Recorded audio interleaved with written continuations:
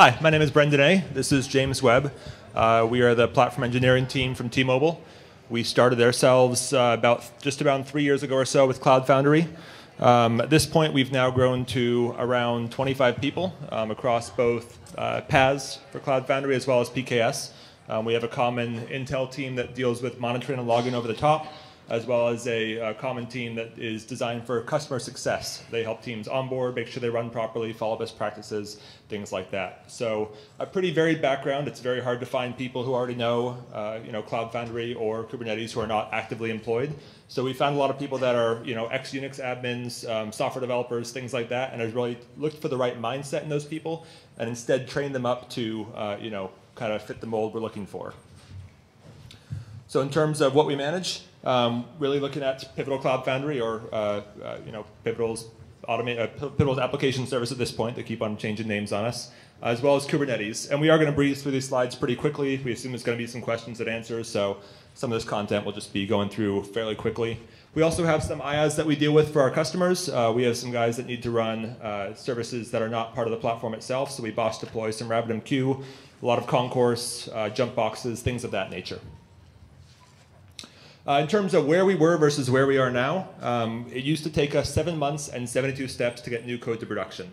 When you think about how slowly that is moving for something when our CEO or someone else in the business wants to get some feature added, some kind of new promotion they're launching, and we have to scale up for major events like iPhone launch or for Black Friday, that is just a crippling speed to move at. So we've been able to change that around. We can now deploy same day from dev test to production. We have some of the guys in this room who are involved in that process as well, who could speak to the benefit they've seen in their own teams. A big part of that also, moving towards cloud-native microservices and trying to optimize these things for the scale they're running at has led these apps to run a lot faster. So on average, we've seen 40 to 50% application response time and a lot more reliable applications as well. They break 83% less frequently, and we can fix them much faster when they do, due to the very narrow scope of them. So all in all, a lot more changes happening a lot more frequently. Apps are running faster, they're breaking less frequently, and they're being fixed a lot more quickly when they are breaking. Beyond that, we have some applications that used to use around 2,000 physical servers. Due to the consolidation we've done here, they now run on less than 150 physical servers, along with a whole suite of other applications. So incredible density that we're able to achieve through this platform and through containerization. So throughout this whole process, we asked kind of two questions of the broader community. How big is too big for a single foundation? And how many foundations is too many? And everyone kind of has different answers. We've been pointed to some case studies showing Diego and BBS scheduling 250,000 containers. And sure, that's great, but what about logging? What about monitoring? What about metrics? What about the fire hose? And those aren't really the concern there. Other enterprises say we don't worry about logging. Some enterprises say customers are on their own for monitoring. Really, a lot of different options all across the board, but we couldn't get a good answer to these two questions. So we kind of started to find the answer ourselves. So our largest foundation, 16,000 apps. These are not all running, which is why we only have 9,500 AIs. So 16,000 apps in the cloud controller, maybe half are running or so. 365 orgs and 2,300 spaces, which is just insane to us. There are some services that page through all the spaces, and it takes forever. 3,200 users. Only around 500 of those are monthly active users, so it's not 3,000 developers logging in every single day. 8,700 services and 43,700 bindings. That is just a lot of services. A lot of these are syslog services that almost every app uses. As you can see, we have 11,000 syslog drains, a lot of app dynamics, a lot of Spring Cloud services, including config server, service registry, circuit breaker, just you name it, we've got it running. We've got a lot of stuff in this foundation. A recent update did not go all that well, which we'll get to in a minute. So at vertical scale, we found some limits. We found what does not work that well. We'll talk about some of the problems we've actually seen that showed us that this is too large. So just kind of general issues. And I apologize if you have sunglasses, if you want to block out all the magenta. We've got a lot of that coming up. So general issues, we find that we have some TCP buffers overflowing from our Diego cells that are doing round-trip traffic back to our foundation. Just kind of some bizarre problems where we get, occasionally a few % packet loss that leads to some disconnected active sessions, some SSL handshake failures, things like that. Just some really strange stuff we see only in our large foundations that we don't see at our small ones, and have not quite been able to pinpoint that. Fire hose nozzles, in our large foundations disconnect every minute or two, maybe. Regardless of the scale, we cannot keep them running. We still use them, but we have kind of some sparse and not always very accurate metrics. And then beyond that, just some occasional errors where we'll get issues pushing applications, whether it's going to Blob Store, talking to BBS, something else like that, it makes it difficult for us to have synthetic transactions running, like a smoke test for Spring Cloud services or for general PaaS runtime, where we have a hard time saying, is this an actual failure that's going to impact customers, or is it just something that if we retry, will work without a problem? So it's made it difficult for us to troubleshoot some problems at times. One of the big ones we've seen, this is an example of an upgrade that's running. So here you can see preparing the manifest, and then it goes to compile packages, which it does not have to do, and then 45 minutes later, it finishes with no changes. Just sits there chewing through, deciding what's going to change, and realizes nothing's going to change after 45 minutes and moves on. So that's not a huge problem to have upgrades that take a while when nothing happens, but when something fails, and then we have to, again, start the upgrade again and wait. If we push something that's a wrong change, and we have to go through and change that again and wait for all this wait time, it gets pretty brutal to have to sit there and just wait for it to chew through and turn around and do almost nothing at all. So we don't like that much. We've got these slow upgrades where it can take sometimes 60 to 90 minutes for Opsman and Bosch to even start doing the work. Beyond that, we got a new stem cell or a new major PaaS version, and it can take 18 to 24 hours to repave our whole platform. This is all running on-premise. It's not AWS, so we have underlying infrastructure that could be causing some of these issues, but really just a very long time for upgrades. And then when we start adding in some of the on-demand services, Pivotal Cloud Cache or on-demand RabbitMQ, Redis, MySQL, it gets to one of those jobs, and it may take a minute, may take an hour, may take 10 hours to go through all these instances, really an unknown amount of time, and we can't control the order of those or the timing at which they happen. So we're not crazy about that. Another big problem is blast radius. We have a number of production foundations. We've got more or less 5 or 6 foundations in the same network context for production. However, we started out with one of these before we scaled out to more, and teams still like that foundation. They know it by name. They love it. They want to run all this stuff there. As a result, it handles 70% of our traffic. We had an issue about probably 9 months ago that led to a 15-minute outage where no traffic was getting to the foundation. The impact was so large that our CEO was aware of it and wanted to make sure it did not happen again. So it kind of shows you the importance of this one single foundation that we just cannot allow to happen. The Cloud Foundry API, as I mentioned, we've got 16,000 apps, 43,000 service bindings. This stuff takes a long time to page through. When logs or metrics come out of the platform, they are associated with a GUID, not by the app name or the org name or space name. GUID is not very useful to most people, and so we have to correlate this information. To correlate it, we have to look it all up in Cloud Foundry API, and we have to make sure we keep that stuff up to date. And keeping it up to date every few minutes with that many records is pretty significant. Trying things like the Prometheus CF exporter, we actually hit a limit with open file handles because it was doing this massive, unconstrained, parallel lookup of all these objects. So we had to submit an issue to them to, have a size weight group instead that does not just spin up, 3,000 or 4,000 threads all at once, or Go routines rather. The latency, we occasionally have issues where if we're doing some cache refreshes for some of our downstream systems, we might see latency of 3 to 6 seconds or so. And as an end user, when you do a CF login and it goes to pull up your list of orgs, and it takes 6 seconds, like that sucks. It just feels slow. Again, for the spaces, waiting more time for that, looking up your services, your apps, all these things take time, and it's a very bad customer perception. Logging is one of our favorite and least favorite things to talk about. As I mentioned, we have 11,000 syslog drains. For production, we produce around 4.5 billion log messages per day. We lose around 5 to 10% of those at a sustained rate that we have not been able to improve upon yet. And then we have some customers, one in particular, that logs out 300 million messages in about 10 or 15 minutes every night for some big batch job. And that's basically one instance logging out all those logs. We drop 70 or 80% of those logs. And there's not a whole lot we can do about that. So we try to work with these customers, try to improve things, but in general, we've scaled Logator as large as the Logator team says we should scale it. 40 Dopplers, 20 TCs, 40 syslog adapters, and it still is not big enough. And there's not much we can do about it at this point. So, there's not much we can do about this vertical scale problem beyond just saying that you're going to lose some percentage of logs. Log less, use Logator less, and it will probably be better overall. So, a lot of problems with vertical scaling. The best solution to vertical scaling challenges is horizontal scaling. So many smaller foundations instead of a few very large foundations. Its own set of challenges that comes with that. So James will talk through some of those issues. Hi, I'm James.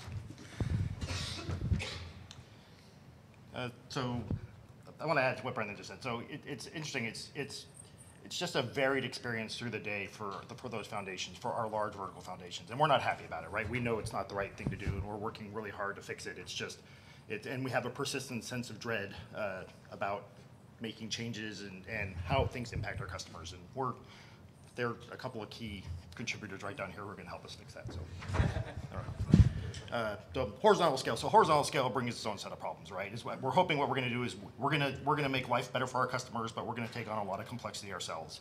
And one of the main things is just like how do you do automation across so many foundations? There's a lot of objects. PCF automation is complex. It's fantastic, but it takes a lot of automation just to get PCF automation working. So that's one of the things we're looking for is how do we automate our automation? The first thing we do is deploy PCF automation with Bosch and Concourse. That's its own set of things and tooling to maintain. We need to make sure that configs are standard across our foundations. We need to make sure that our config management is solid. If it doesn't, once we start automating things and pushing things to production, we can have a severe impact, and this has happened before. So we need to make sure that we're doing the right thing with config management. We need everything to be CDCI. We have to dog food what we tell our customers to do, which is everything you do with automation, everything you do with continuous integration, continuous development. We need to do the same thing. Horizontal scale requires a lot of tooling, right? We have a lot of sidecar infrastructure to maintain, and again, that's just a lot of complexity to manage. We have 15 sidecar Bosch instances, and that number's growing daily. We had centralized Concourse, centralized Bosch, and what we found is we hit the same problems with scale in those that we were hitting in our foundations. So now, pretty much every hardware region gets its own Concourse, its own Bosch sidecar. Every foundation is going to get its own Concourse, right? So again, we run into a management problem of how do we automate all that. We have a lot of other tools. There's over there. We love Bosch. We love Concourse. I like that Concourse is on fire. That tells us now. Yep. But same thing. We have to maintain current state for all this automation tooling. We have to keep it patched. We have to keep it upgraded, monitored, backed up. Right. It's a lot of complexity. So essentially, we're taking the complexity from managing OpsMan by clicking around the GUI, and we're pushing it one level up. And it's hard, to put it bluntly. So that's the issues with us. Now we talk about the issues that we're giving to our customers by scaling out foundations. So teams running their applications in multiple foundations is very problematic. We don't have a good geo load balancing solution yet. We have something we've worked on, and we're rolling it out early stages. But for a customer to move from one foundation to another, they've got to notify all their upstream customers of changes. And in some cases, that might be 10,000 care reps that have a bookmark linked to our primary foundation. So it's not as easy as telling the customer, just move and when are you going to be done next week? They can't do it.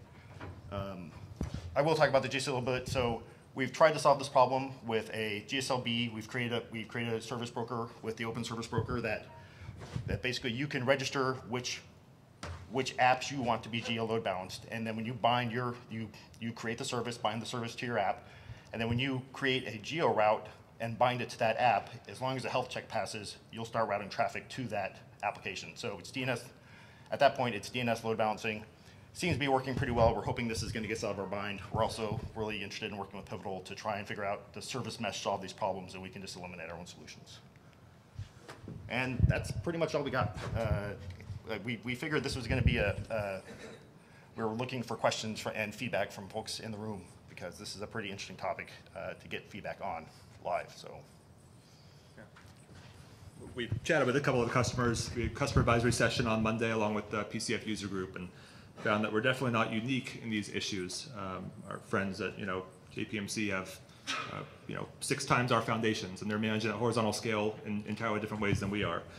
Some other customers at similar size vertical scale and have similar issues that we have. So we wanted to open it up for questions and answers here. We also set up a channel on the Cloud Foundry Slack running at scale.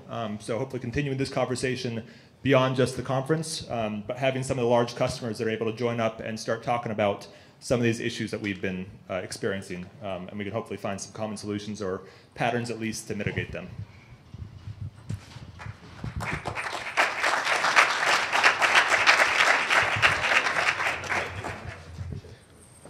questions?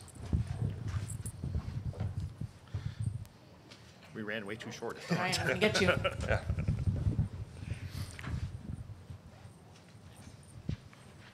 For the global load balancer service, is that on a particular global load balancer, and what is that doing? Yeah, so we have F5G, is this thing on? We have F5 GTM set up that we have a separate DNS zone delegated to those. So when customers say CF create service my GSLB, it goes out there and configures a wide IP on that F5 GTM. So when a customer says, I need to get to myapp.go.t-mobile.com, that lookup itself goes to the GTM. The GTM says, I know that this app is configured on these 4 PCF foundations, and so it figures out which of those are healthy and which one it can route traffic to, and returns back one of those IP addresses for the DNS lookup. That's effectively how DNS load balancing works. So it's just been the automation we put in place in front of that that's made it work along with the OSB.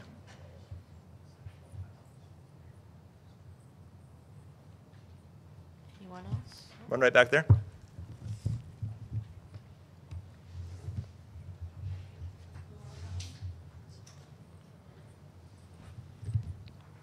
So you were talking about kind of the different ways that companies are handling, you know, the instances at scale, like, for example, going to multiple foundations or whatever. Would you say, and that's something that I think we've done to try and address that, but have had the struggle is getting people to actually move to those foundations. And yes. I think you described that very well. How are you guys handling that, you know, as you onboard new applications? Are you having to think about, okay, you're a small fish, so you like go in this cluster, and you're a bigger fish, you go in this other cluster, or how are you kind of addressing that problem?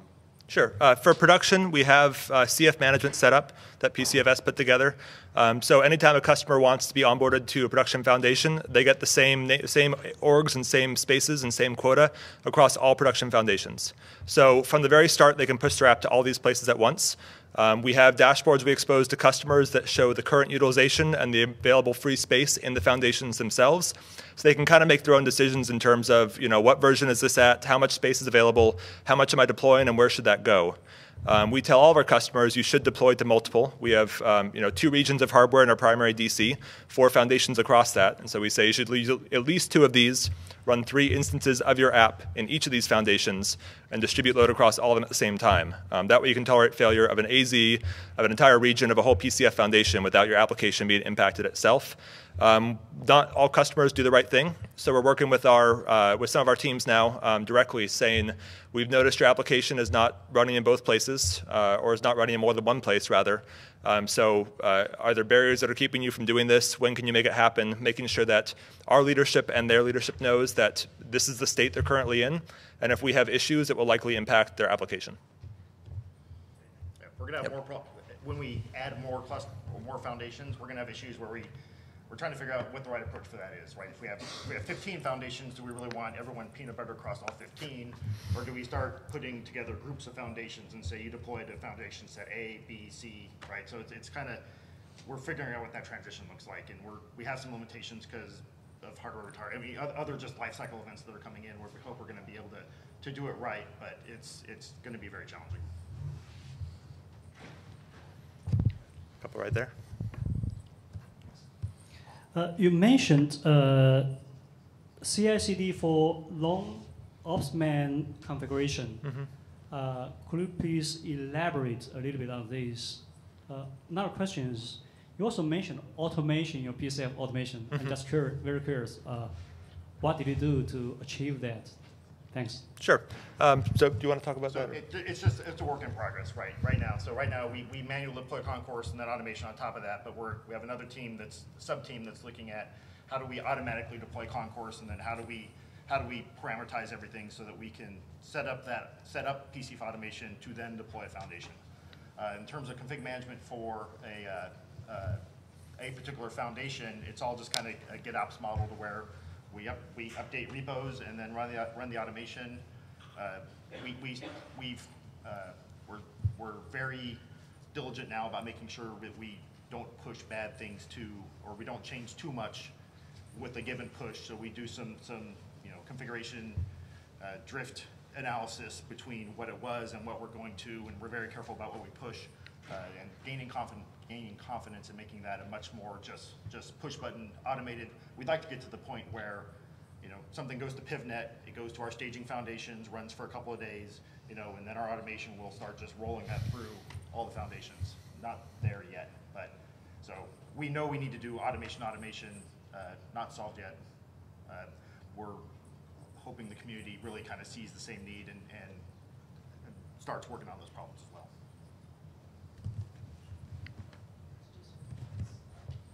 Great presentation, by the way. Thank you. I've seen other places, especially with more inexperienced development teams, if they have a problem, first place to put the blame is on the platform. That's where the problem is going to be. And it's on the platform team to prove them wrong. And that works kind of okay in smaller environments, and I would assume at the scale you guys are running, that doesn't work anymore. So how do you handle that kind of communication, especially when things are not perfect, between the product you guys provide and the consumers that you have? I wish I could say T-Mobile was unique and that never happens to us, but we are just like everyone else. It used to be you blame the network team, now you blame the VMware team, then it became the platform team instead. So to a large extent, we try to communicate status of our platforms as best as we can.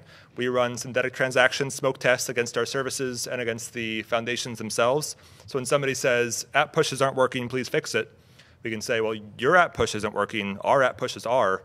What's different between these things? And for the most part, we've gotten our customers to understand that if there's a platform problem, we'll probably know about it before they do, and we'll be raising flags and letting everyone know as we ring the alarms. If they're seeing an issue, it's more than likely on their side. We'll help where we can, but our job is not to debug their application. So we'll investigate things to a certain extent, but we're a small team. We can stay a small team by not fixing every customer problem. So as best as we can, we'll help customers. If they're not willing to help themselves, then we'll have a communication with their management saying, we've seen 4 times in the last 2 weeks that your team hasn't done basic troubleshooting, like looking at their own app logs or trying to investigate their own problems. And we level set with them and say, this is not the kind of environment where you can depend entirely on us to fix your stuff. We're a shared partnership, and we want to help you, but you have to help yourselves as well. Yeah, and we try and be transparent as possible, right? We try to be transparent as possible, and I feel like we've earned the trust of our user base, and that helps a lot, right? So we go out of our way to make sure that we, if there is a platform problem, we're completely transparent about it, and when there's not, and when users have issues, we share those issues and try to keep a blame-free environment and just move forward that way, right? So it's also great leadership support, right? The leaders believe in the platform and trust that we're trying to do the right things, and when we communicate up, this wasn't a platform issue, right? We have a lot of credibility with them. Awesome, thank you.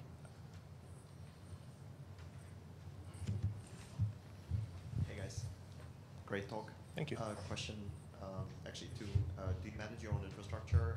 That's the first question. And the second question is, you said your ops team is not that large. Can you give an idea of how large that is? Yeah, we do not have to manage our own infrastructure. We have the infrastructure dedicated to us. We work with our VMware team to architect what that looks like from a compute and from a storage perspective. And then they deploy vSphere for us dedicated to our team. But everything above the IaaS layer is our concern. Everything vSphere and below is their concern. And so we say we want to be able to provision a VM and know it will be done and not have to worry about any of that underlying stuff. And that makes it much easier. However, we occasionally will find problems at the infrastructure of vSphere level that we can say, hey, can you take a look at this? It doesn't look quite right, and they'll give us feedback on if that is true or not. In terms of the size of our ops team, we have both a PKS team, like a core PKS team, as well as a core PAS team. They're both around 6 or 7 people. And they have a shared team around 4 or 5 people that is designed to deal with logging and monitoring across both of those platforms. So, and we have a customer team that's 4 or 5 people or so. That really is, when a customer says, I'm having issues, I can't get this to work, or hey, I'm new to your platform, how do I make this work? They sit with them, they explain things to them, they will do training or onboarding if needed, and they're the ones that make sure that they're successful and that if they're going to have issues, we know about those long before they've grumbled to their management and said, this stuff doesn't work at all, I don't want to use it. So about 25. Yeah. About 20, with leadership support, about 25. Yeah. About probably 20 tech people, then 3 managers, a senior manager, a product owner. Does that include Kubernetes? Yes, it does. Yeah, Kubernetes with PKS, also running on Bosch. The number of logs that you reported seems like very large. Have you at least tried to determine whether some of these logs are like duplicate logs or Yes. unnecessary logs or Yes. something to try to tame it down, and you're still at that number? Yeah, I'd say of the 4.5 billion per day, probably 95% of those are not necessary logs. We work as best as we can with our teams to cut those numbers down. But for example, we'll see teams that don't escape line breaks in a JSON body they log out. So in Splunk, we'll see all the log metadata with just a single curly brace, or maybe just a blank line.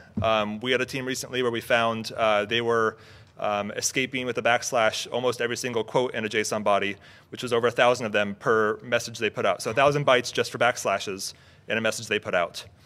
We have teams that do transaction reconciliation, where they say, I need to be able to find every transaction in Splunk that I have done. And we say, you're losing 5 or 10% of those, so it's not accurate. And they say, well, we still have to do it. The business tells us to. We also have teams that have debug or trace logging turned on in production, and we find those and tell them not to. As much as we can, we try to identify these things. We have reports in Splunk now that kind of show our top producers, and we're going to use that as a wall of shame to say, here's who's logging. If you're sending out 300 million logs in 15 minutes, it probably is not that useful. We have some guys here that might be on that wall at some point.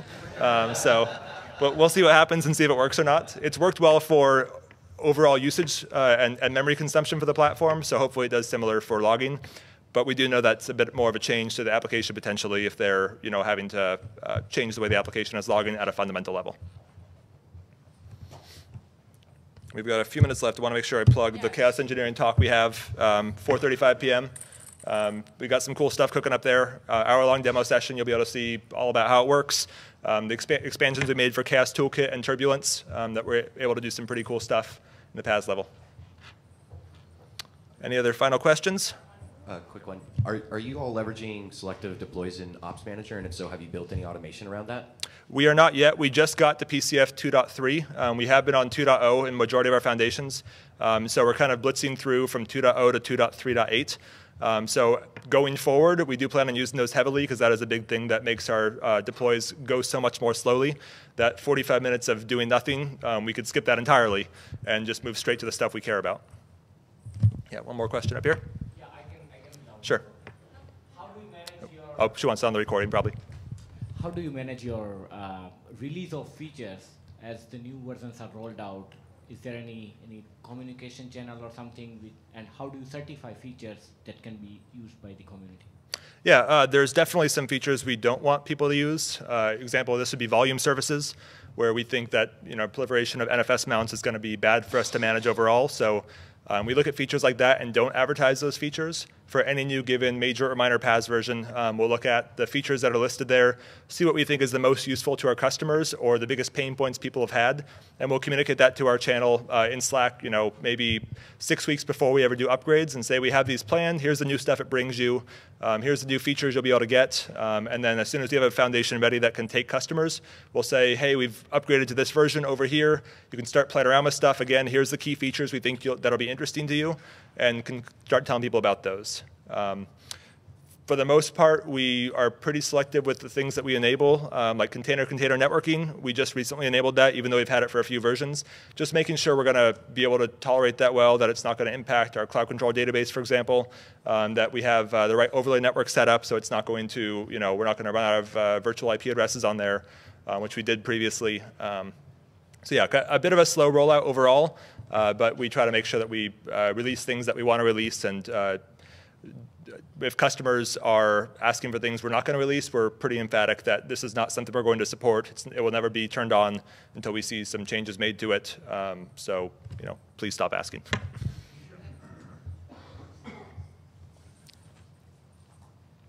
Last question. Sure. Can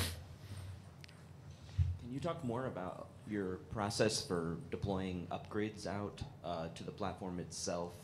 Not necessarily on the communication side, but do you soak test? And you mentioned 70% of the traffic in one foundation. So where do you stage that, and do you stage it multiple times? That one comes last. yeah. I mean, do you follow the sun model? We have a global deployment as well. We'll kind of start in one region, just kind of like follow the sun over half a day and Right. hope that somebody from the first region screams early enough? I don't know. Do you have Yeah, so we have a number of staging foundations, pretty much one in every hardware region that we have. So we'll usually deploy there first, leave it running for usually a few weeks or so. We'll play around with stuff, leave our smoke test running. It just kind of sits around. This is usually for minor versions, not for patch. Patch versions we're a lot quicker about. weeks? Potentially. Oh, okay. Yeah. It's not always that long. Sometimes it'll be days. CVE. What's that? Like on a Oh, no, a critical CVE, that's generally going to be a patch release anyway, so we can push that out pretty quickly. A stem cell update, we're not going to let soak for weeks. It might be 1 or 2 days at the most, depending on severity of a CVE. I'm just curious, are the users using the staging? No, they are not. Oh, okay. So Yeah, it's it's an internal staging one? exactly internal staging. It's just for us before anything we push to production goes through staging first. Once we think things look pretty okay there, we'll push it out to the non-production foundations, which is all the ones that are the users are using for their own non-production. Okay, and do you do the production simultaneous, or do you kind of roll that one too? We'll normally do 1 or 2 non-production foundations at a time, and then we'll roll through after those are totally done.